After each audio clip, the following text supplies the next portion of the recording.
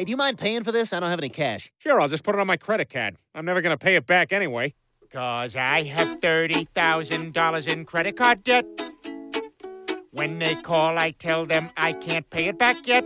Credit card debt? Tomorrow I may buy myself a dining room set or this Boba Fett. Credit card debt, credit card debt, credit card debt. What is that sound? It's like two Mandy Patinkins walked into my store. Was that you guys singing? Yeah? That was beautiful. And it must be original because I know every song about money, and I've never heard that one before. Well, it was based on actual events. Although I don't have as cavalier an attitude toward my debt as the song suggests. I'm actually up most nights with severe panic attacks.